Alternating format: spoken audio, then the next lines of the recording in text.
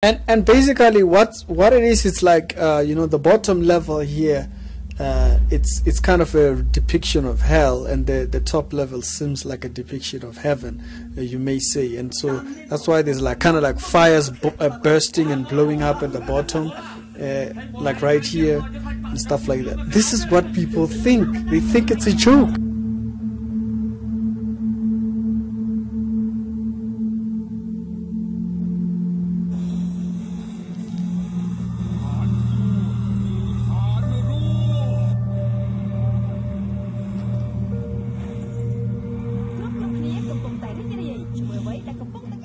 What's up guys, it's Ricky here. Thank you very much for checking out this video. Now I wanted to just highlight something for you guys.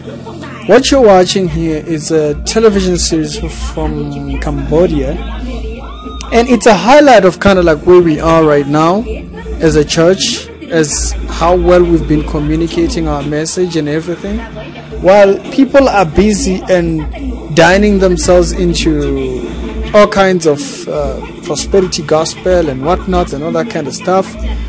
People in Cambodia have just gone the opposite direction.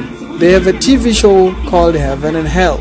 As you can see, this is kind of like it's a new TV show. It's been up, I'm not sure how long, but this show, it's kind of like what the youth nowadays, or how people see heaven and hell, how people see heaven and hell and this entire story.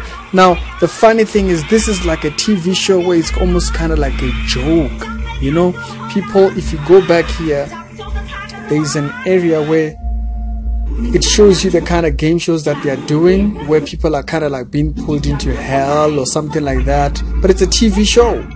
It's almost like a mockery of the very idea, because people have been playing, and you see right there, kind of like that, right there.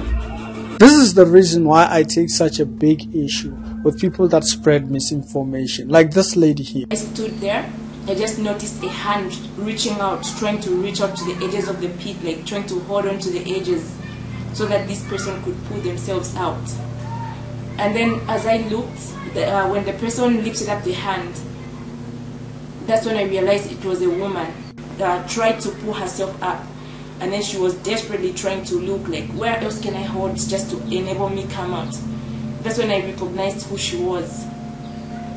It was someone I knew. It was someone I really loved when she was here on earth. We don't know what she experienced, but one thing for sure is this.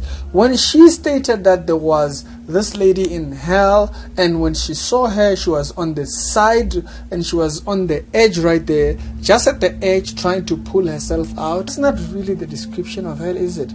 It calls it the bottomless pit. There is no edge. And I've stated on the channel, there is a very huge movement that is driving fear into the hearts of believers. When the world sees this fear, what they do is they respond by making it a mockery, as you're seeing in Cambodia happening right now. And this is what they think.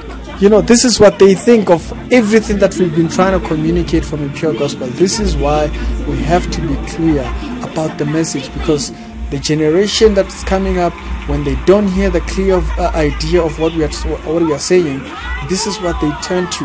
They turn to mockery. When it becomes a TV show and stuff like that, this is when it becomes a mockery. This tells you that we are doing a bad job of communicating to them. And so I would just love to hear what you guys have to say, even the guys from Cambodia, if they do see this video. This is really, really crazy. Look at this, the glorification of death and whatnot right on their television show. This is crazy, and it is a legit TV show. You can actually go check it out online. And this is what happens when the society starts to mock the ideas that Christians have, because we have not done a good job of communicating the gospel about these things. It becomes a joke, and it becomes something to be mocked.